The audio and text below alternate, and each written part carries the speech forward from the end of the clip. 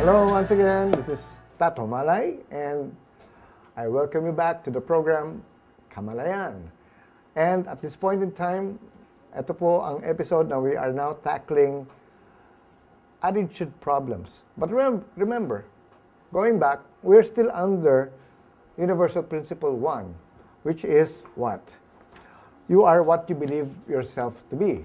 And it is based on the law of manifestation, which says our consciousness creates our reality. All right. So, in the past episodes, we were able to discuss some attitude problems like blaming others for your mistakes, complaining always. And now, on our third basic attitude problem. As I've said, sana nililista ninyo, no? Kasi sayang kung hindi nyo mababago ito Kasi kung paulit-ulit lalabas ito sa buhay niyo, sa mga pang-araw-araw na kabuhay, sa buhay ninyo, wow, attitude problem, anong kahihinatnan na may attitude problem? Walang mangyayari sa inyo Walang may gusto makipagtrabaho sa inyo. Matatanggal pa kayo sa trabaho dahil sa attitude problem na inaasal nyo. So, here, I am discussing with you one by one all the basic attitude problems that we actually have. And so, the next one, which is the third one, is focusing on problems. Focusing on problems. Ano yun? Palagi tayo nakatingin sa problema, hindi sa solusyon. Diba? Sabihin natin, problema na naman yan. Pag nakikita natin may problema, iisipin natin, naku, ang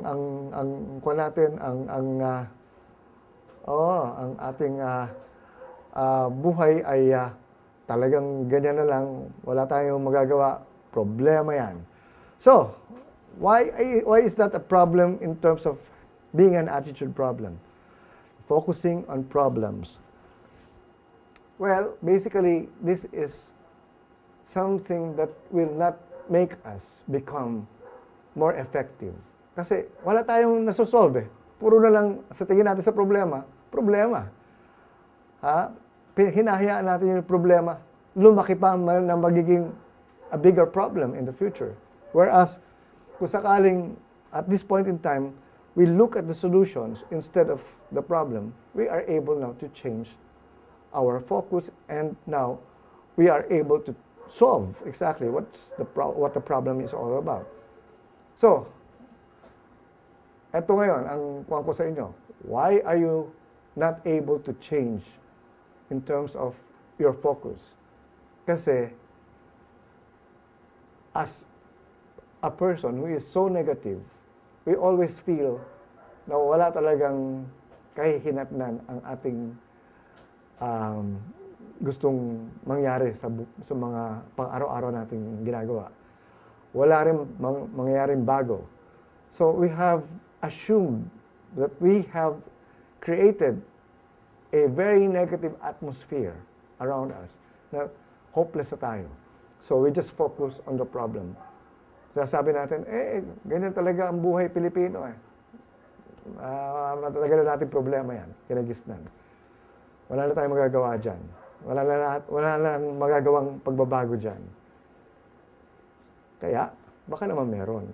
Kayo lang nag-iisip na wala nang solusyon. So again, it's a basic attitude problem, focusing on problems. Alright? So, 1, 2, 3. The fourth one is, eto ngayon, maraming guilty pa rin sa atin ito. Worrying always. Worrying. Ano bang worrying in Tagalog? Worry, yung parang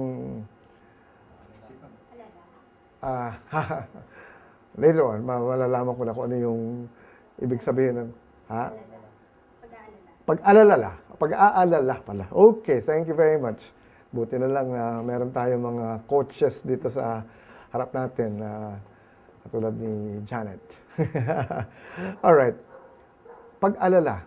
Na okay mag-alala. Okay naman mag-alala sa ibang bagay. Pero yung palagi ka nag-aalala, hindi rin productive yan. Kasi, in other words, you have created that kind of fear in you.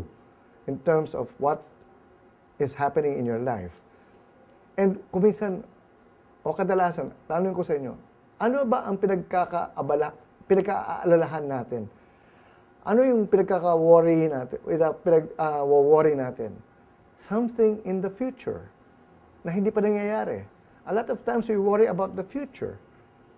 Baka, ganito. Kung ganito, kung ang ganito mangyari, sabi nga doon sa mga kasama ko na pinag-aaralan namin ito ito yung mga tinatawag namin mga ekung at saka mga baka. Kung ganito, baka ganyan. So, in other words, these are exactly what would result into worrying, using too much of the baka and ekung. So, to change all these things, we have to now realize that the future is not something that is yet happening in our lives. So why are you worrying? Kung maganda naman pala ang mangyayari, baka naman mas masaya ang kahihinatnan. Bakit hindi natin isipin yung positive? Bakit yung negative? Bakit yung fear? So, yung mga apat na basic attitude problems na yan, ang aking munang iiwanan sa inyo. Sana nililista ninyo. So, susunod, I'll give you the rest of the basic attitude problems that I have in line for you. At this point, I'd like to say, well, thank you very much. This is Tato Malay, inviting you to watch our next episode of Kamalayan. Thank you.